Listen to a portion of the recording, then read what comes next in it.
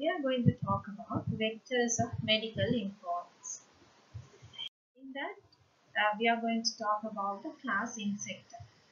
Now, this class insecta has various vectors transmitting diseases to humans, and among them, mosquitoes, lice, fleas, and bugs and flies are there.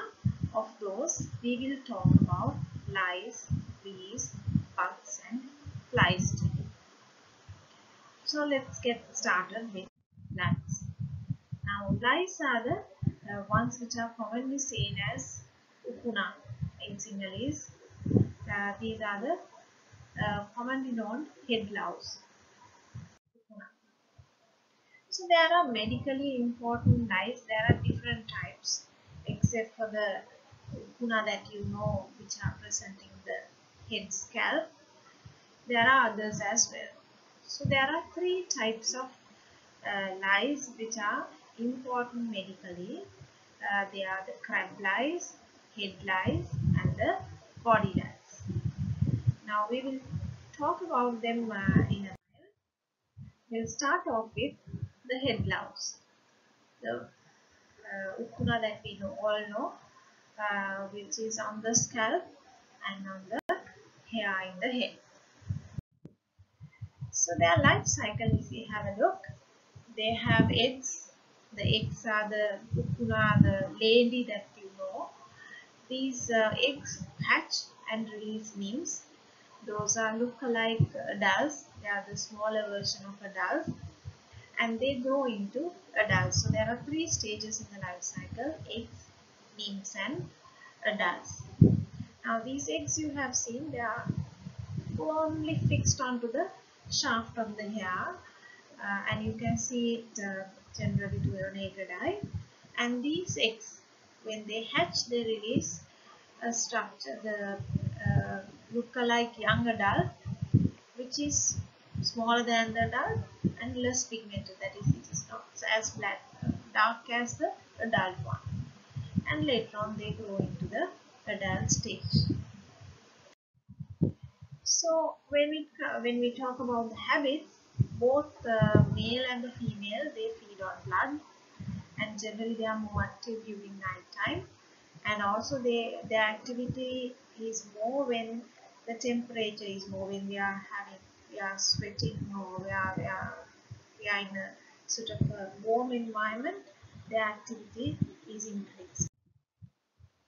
And how do we get the disease to humans? Now these lice are a common disease especially among school children, and the humans get it via direct contact with an infected person, head-to-head contact, or if they sort of have close contacts with the person's head in some way, then we can get it. And also rarely, less commonly, less frequently, people get it through personal items, like if they share forms, or if they share brushes or towels or bed linens, or if they share the pillow. That way also they can get the disease. How do you control lice? Main thing is personal cleanliness, to have a bath, comb their hair. That is one way of getting rid of lice. And then they can use insecticides. Those are, they come as shampoo or liquid preparations like creams or lotions. Those can be applied on the damp hair, and then when we wash it after some time, then those insecticides containing in those shampoo or liquid or cream will kill the lice, and so those are the insecticides. In addition, you can you have seen people picking the lice from the head, that is manually picking them, or you can get them to comb their hair so that the lice fall out of the hair. And also you can use fine tooth combs, which are called kukru panal, or kind of there is a lady panal as well, where you can remove even nicks. And the other important thing is, because this can be easily transmitted among the members of the family and the close contacts, it's important that the whole family is given treatment if there are people, if there are one or two who are infected with this. Then let's moving on to the body louse. Now body louse is actually on the body surface of the human. They look alike to scalp lines, so the size and the shape and the appearance is more or less similar, but the body louse are larger and their color is much lighter than that of head lines. And the medical importance of body louse is such that is more important than the head louse. Head louse, of course, in fact, is more causing itching and nuisance, and like it doesn't cause much of problems other than sucking blood and biting the scalp skin. But when it comes to body louse, it is involving transmitting certain diseases. So in that way, body louse is actually more important than the head louse. So body louse is a disease transmitter. So it can transmit certain diseases like rickettsial and spirochetal diseases, and I have given the examples of those. And moving on, this is the pubic louse, which is also called crab louse. The name is given to pubic louse as crab louse because the appearance is something look like a crab.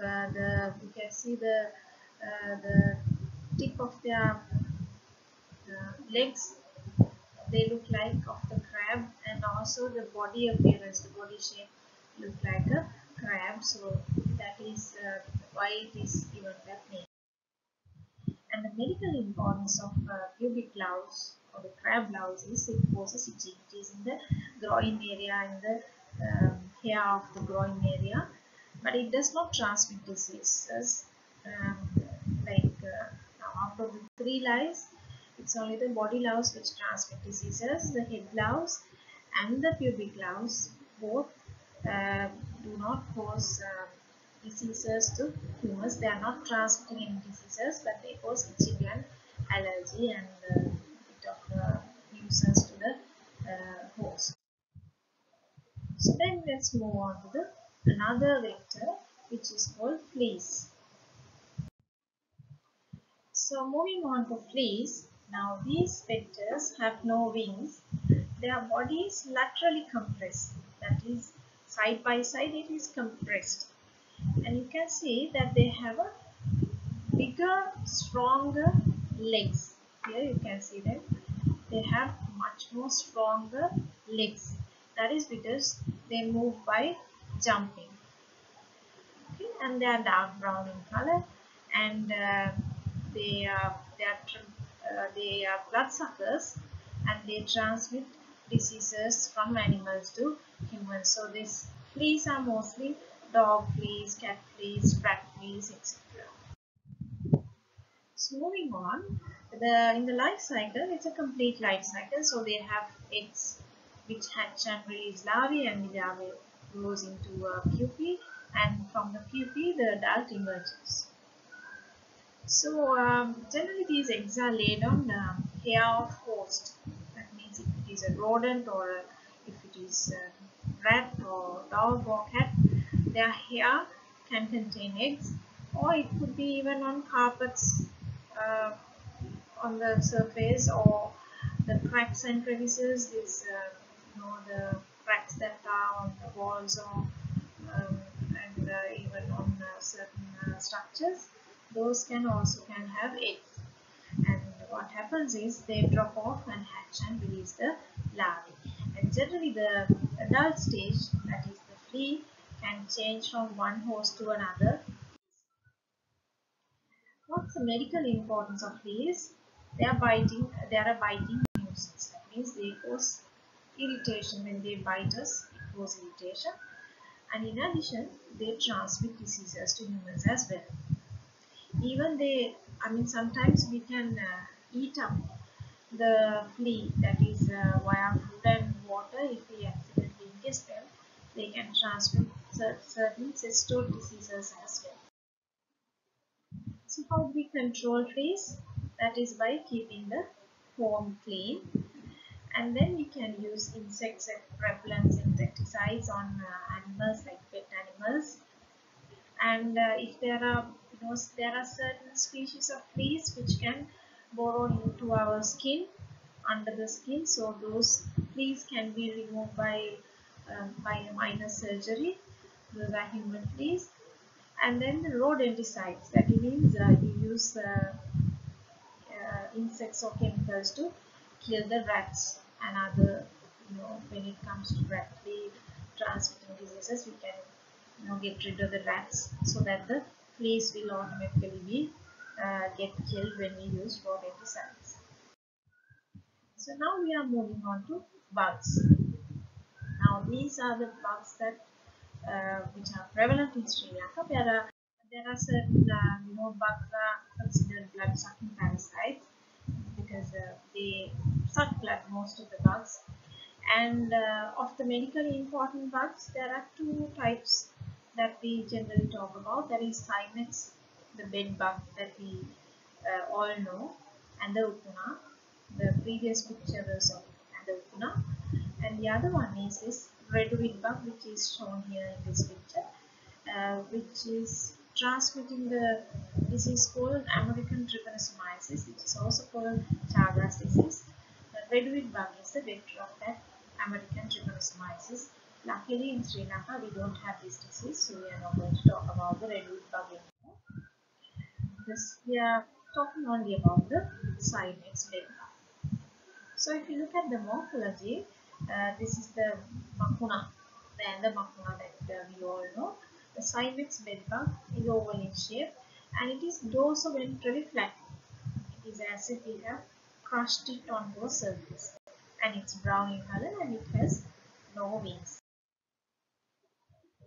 And the life cycle, when it comes to life cycle, the eggs hatch and release larvae, and these larvae becomes nymphal stages, and the nymphal stages become adults, and these eggs, they lay on the cracks and crevices in the beds and mattresses or even chairs. If there are any holes or small spaces, they can deposit eggs on those places. And when it comes to adult bed bugs, Cymex bed bug, the both sexes, that is males bug and the female bug, both receive blood meals, and generally they stay close to their food supply. That's why they are in the chairs or benches and beds, so that they can readily have access to the blood. And generally they survive long period without blood meals, so even if they don't have access to a host for blood meal, they can still survive. And these bugs, they emit some specific characteristic some smell. That's why if we crush a bug, it is quite smelly, and they can pass from one place to another. That's how people carry bugs to their homes. Like, say, if it is a public place like a train station, the bench or the tables can have bugs in it, and they can hang on to the clothes of the person sitting in that bench, and then that person can infect their own home in that way, because they can readily pass from one place to another. So moving on to the medical importance of bugs, they are a vital nuisance, and apart from that, they don't transmit any diseases. So how do we control them? That's by personal and household cleanliness. That means you need to make sure that there are no breeding places suitable for them. That means cracked wooden bars containing beds are a good place for them to breed. And if you use iron bars, iron beds instead of wooden ones, that will prevent that. Or you can cover those cracks with some wax or something to prevent them depositing eggs. Or you can use insecticides to kill the ducks. So now we are moving on to flies, flies of medical importance. Now there are two categories of flies of medical importance. Now these medically important flies, one category does not suck blood, the other category suck blood. So which means certain ones like housefly, flesh fly or blue blotted fly, they don't suck blood, but they are important as disease transmitting vectors. And among the blood sucking flies, we only have sandflies in Sri Lanka, so we are going to talk only about the sandfly. The other black fly, deer fly and tsetse fly, they are also important disease transmitting vectors, but since we don't have them in Sri Lanka, we are not going to talk about them. So this is the Musca domestica, the housefly. It is found everywhere as you have seen, and it also has a complete life cycle. That means they have eggs which hatch, and here you can see the eggs hatch and release larvae. These are the larval stages, and there's larval stages grow into pupae, and through fracturing the pupae, this adult come out of the pupal stage. So this is the look of the eggs in real life. Now they look like rice grains, just like rice, like harlatter. Now these things you have seen, if you observe the black color garbage bag that you have at home, even if there are little white rice grain like these kind of things, these are the eggs of domestic Musca domestica, this domestic fly. So these eggs hatch quickly. Of course, it depends on the environmental temperature.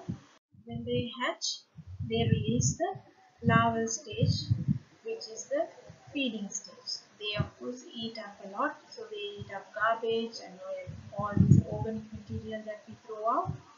So they basically feed and get bigger. This larval stage, of course, is quite helpful in species identification as well. Now, if I show you now, this is the diagrammatic representation of the larval stage, and this is the real appearance of the larvae. You can see it has a posterior end and an anterior end. This anterior end is the pointy, this structure is conical, so the pointy one is the anterior end. The anterior end has kind of mouth hooks to hang on to the surface wherever they are, and the last segment has some structure called spiracles, which have a characteristic appearance. Now, with the help of that appearance, we can sort of make a good guess of what the species of fly is if we are not seeing the adult, but if we are seeing only the larval stage. Now, this is the cross section of the spiracles. This is how it is seen. These are important for respiratory. These are respiratory related structures. Now these larvae grow into pupa, and generally they are brown or blackish in color and barrel shape. And through the pupa, the adult emerges.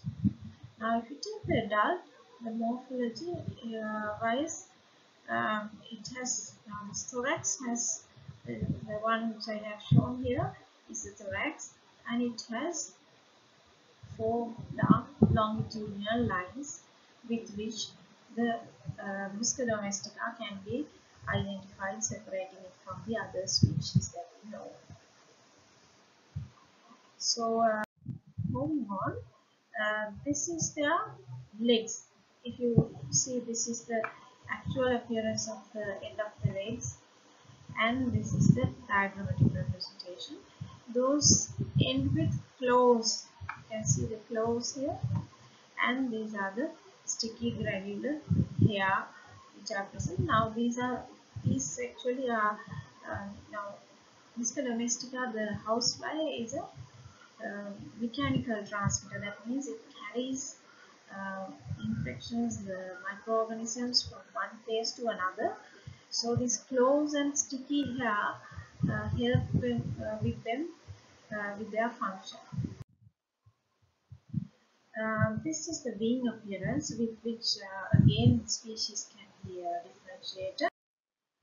And what's the medical importance of mosquito domestica? Now I told you earlier also, it's a mechanical vector. That means it transmits certain pathogens, virus, bacteria, microorganisms, parasites from one place to another.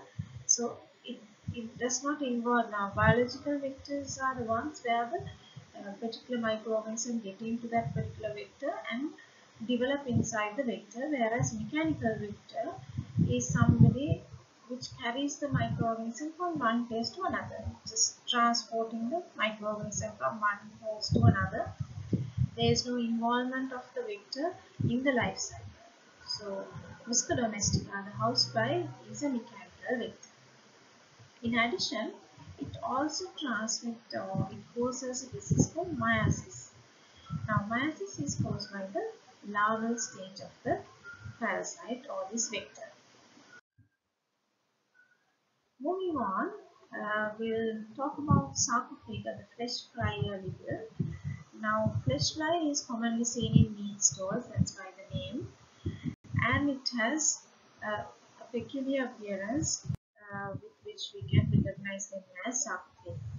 Now, in the Musca domestica, I said it has all longitudinal lines in the thorax. Likewise, a sarcophaga has 3 longitudinal lines on the thorax. And further, now this is the Musca domestica. It has 4 lines, whereas the sarcophaga has only 3. In addition, the abdomen has kind of checkerboard, chessboard appearance. Now this is the sarcophaga flesh fly. Now, sarcophaga flesh fly does not lay eggs, instead they directly um, release larvae. Now, these larvae, at the back of the larvae, there are spiracles as well. And the appearance of the spiracles of sarcophaga is different from that of Musca domestica, the domestic fly. So, the spiracle picture is shown here. If you remember, this is how the Musca domestica spiracles look like. So, with the difference, we can recognize that which one is sarcophaga and which one is Musca domestica if we only see the larval stages. Now, these things are sometimes important for forensic medicine. So, moving on, the chrysomia, the blue bottle fly. The name is given because of the appearance. You can see that it has a green and green appearance, and these are commonly seen on feces or such material, animal manure and all that. So they also have the same life cycle stages, and then their spiracles are placed on both anterior and posterior ends, and this is how their spiracles look like. So what's the medical importance? Now, based on the features of larvae, as I said in forensic medicine, they can, knowing what which larvae it is, they can sort of do a back calculation to the time of death. So basically, it is important for forensic medicine in certain instances. So how do we control flies in general? First thing is they transmit diseases to us by contaminating our food. So it is important that we prevent our food getting contaminated by flies. So to do that, we can use self-closing doors or anti-fly curtains, or we can cover the babies with a net, or we can use fans at the entrance so that the flies don't enter to the house. Such measures can be taken. And moving on, we can also eliminate breeding places. Now, when we know what are the breeding places of Musca domestica or sarcophaga or chrysomia, we can sort of avoid um, making the environment, we can eliminate breeding places in the environment, and also we can use direct killing methods, that is either physical killing by sort of spraying various chemicals to kill, like we use a lot of sprays at home to kill cockroaches and all that. Likewise, you can use them on flies, and also certain we need to give people the health education as to what kind of diseases do they transmit, and what is the importance, what are the breeding places, how can we get rid of them, and so on and so on. So when we tell them what are the breeding places, these are the commonly um, used breeding places of breeding by the flies. So poultry houses is dung heaps, human excreta, the garbage and organic refuse. All these things are good breeding places for just a bit of methods of killing flies directly. I said we can use physical methods or we can use chemical methods. These are few examples of physical and chemical methods. So now we are moving on to the blood sucking flies. Now among the blood sucking flies, all these four species that I have mentioned are important as disease transmitters. But I am going to talk only about the phlebotomous species, the sandfly, which transmit a disease which is important in Sri Lanka. Now, the sandfly transmit leishmaniasis. You know what we learned it? This species which is transmitting leishmaniasis in Sri Lanka belongs to phlebotomous species. How do you recognize the sandfly? Now they look alike like a mosquito but smaller than the mosquito, and this has a humpback. Humpback in the sense this back area is humped, and they have generally has a lot of hair in the body. You can see even this wing is very hairy, even the body is very hairy. Even this area it's quite hairy, so the entire body is very hairy in appearance. And generally most of the mosquitoes or most of the insects, when they um, at the resting position they fold their wings, but this one, as you can see, it keeps at a erect position, erect V position. They keep their wings so that it is also kind of an identification feature. And since sandflies are bloodsuckers, they have blade-like cutting plates in their mouth. So where do they breed? They breed in cracks and crevices in the concrete or in the walls or stones or even rodent burrows. And generally, out of the two, the female is the bloodsucker and they are night biters. And how do we control this disease is by using residual insecticides or using repellent applications. You can apply various repellents on the skin. Also, you can wear long sleeve clothes and avoid going to bush areas or possible habitat areas of these sandflies at night. That way, you can prevent you getting bitten by the sandflies. So the other blood-sucking flies I mentioned earlier, the Simulium, Chrysops and the Glossina species mosquito, the flies, they also transmit various diseases, but none of these diseases are prevalent in Sri Lanka. Okay, thank you.